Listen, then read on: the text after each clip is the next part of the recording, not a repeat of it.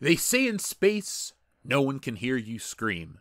Well, when you watch Alien Romulus, no one will hear you clinch. The following is a world-class Bullshitters exclusive.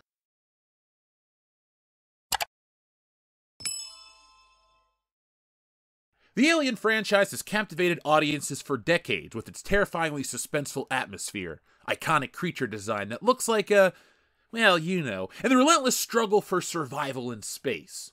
But in recent years, it's been a bit terrible. The Alien franchise is back with another entry, and it's part thrill ride, part nostalgia trip, and part haunted house. Does it work? Stay tuned to find out.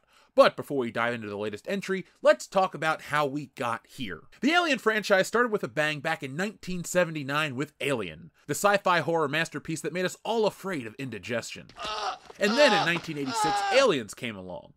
Arguably the best sequel ever made. Aliens cranked up the action while keeping the terror intact. But then after that, things got dicey. Alien 3 arrived with a thud, killing off beloved characters and leaving fans scratching their heads. Alien Resurrection tried to bring back Ripley, literally, but ended up just resurrecting confusion. Then came the crossover disasters, Alien vs. Predator and Alien vs. Predator Requiem, which were more like intergalactic dumpster fires than proper films, but we'll talk about them never. And let's not forget Prometheus and Alien Covenant, which promised to answer all of our burning questions, but instead gave us more reasons to question the franchise's existence. So when Alien Romulus was announced, I'll admit, I wasn't hopeful at all. I wanted the Neil Blomkamp film. And then I saw the trailer and thought, this could be good. I wondered if it could be the film that would reinvigorate the series.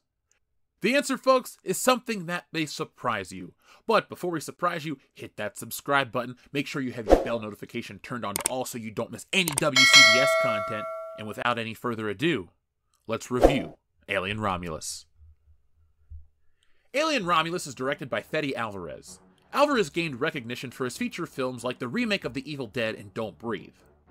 His films are notable for their claustrophobic atmosphere, which is perfect for Alien. Right off the bat, Romulus nails the tone. This is a horror movie through and through. No pretenses, no half measures. The film's atmosphere is oppressive, a kind of claustrophobic dread that makes the original so iconic. The setting and design feel authentically alien. Now this film does what other legacy sequels fail to do. Alien Romulus feels like it takes place in the same universe as the original. This film is able to capture that.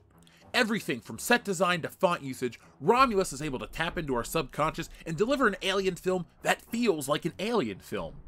We get our ugly lived-in universe, we get our Weyland-Yutani, we get it all, which is nice because if they're gonna milk these things, at least do it the right way. At its core, Alien is a horror film in space and Romulus is no different. They got the right director for this film. At times, Alien Romulus is pretty scary, with one moment in particular being very jarring, but in a very good way. Most of the characters are just there to die. The relationship between the lead Rain and Andy the android was interesting to watch. The synthetic was programmed by Rain's long-lost father, and her relationship with him is surprisingly wholesome and offers an interesting parallel to the Ripley-Newt relationship from Aliens. At times, Andy can be a bit much, but he's surprisingly lovable and annoying at the same time. The remaining 4 characters are just there to die, and it's pretty great. The kills are something else. I won't spoil all of them, but there's one character who gets waterboarded with acid, and it was awesome to see pulled off so realistically. And that's what I'd call a gnarly death. Now that's not the only gnarly scene in this film. There's another one towards the end that I will probably never forget, because it's a scene where a woman gives birth to an alien-human hybrid, and it is gory. It's got blood gushing out. It's everything you think it would be, and it shows all of it. And then it grows into this disgusting looking creature. Now folks, you know that I'm an artist. I like to draw beautiful things. I also like to draw horrific things. But this alien-human hybrid was unsettling to look at, so bravo to the designer. It's rare for me to feel something when I watch this, but it was nasty. And speaking of things that are nasty, this film is just as suggestive as you think. Now I know the popcorn bucket is a bit freaky, but wait until you watch the movie. There was a scene in this movie where I was convinced that I was looking at a wall with some female genitalia. All of it right on the wall. Every layer. And then an alien head went in and out of it. So kudos to the filmmakers for pushing the R rating on this film. it is that level of nasty.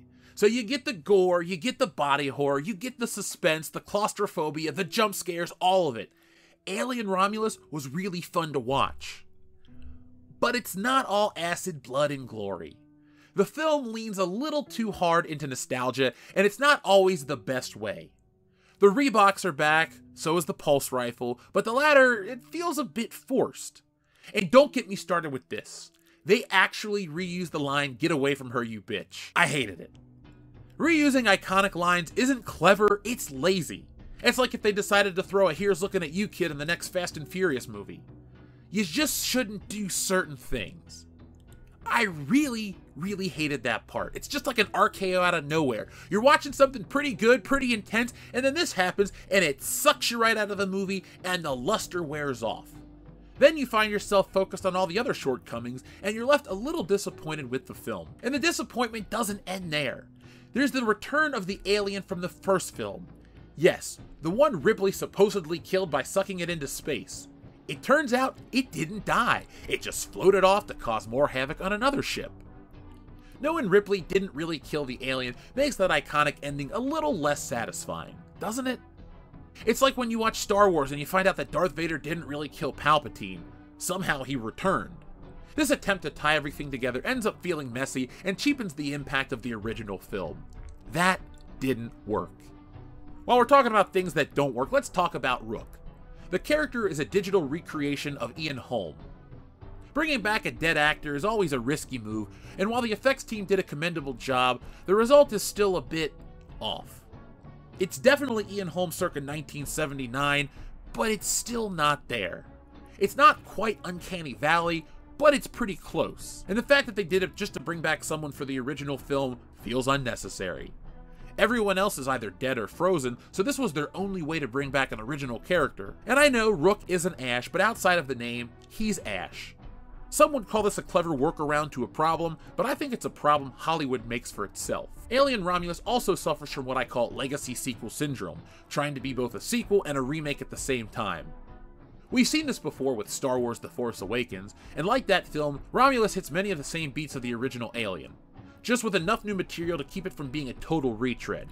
It's familiar, sure, but it's not Alien Covenant bad. So here's the real question on everyone's mind. Is Romulus the worst Alien movie?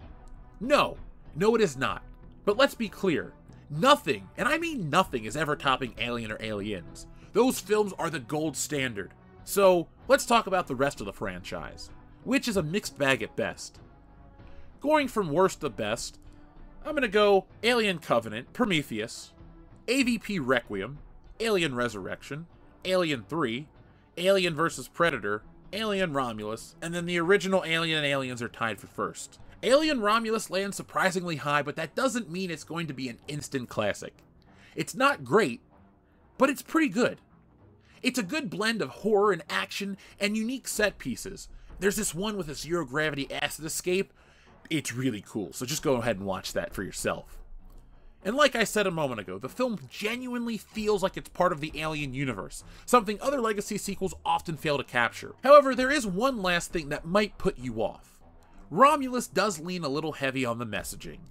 The android allegory is a bit on the nose, and while sci-fi films have always been a vehicle for social commentary, there are moments where it feels like the message outweighs the story. The capitalism critique in particular was a bit too blatant for my taste.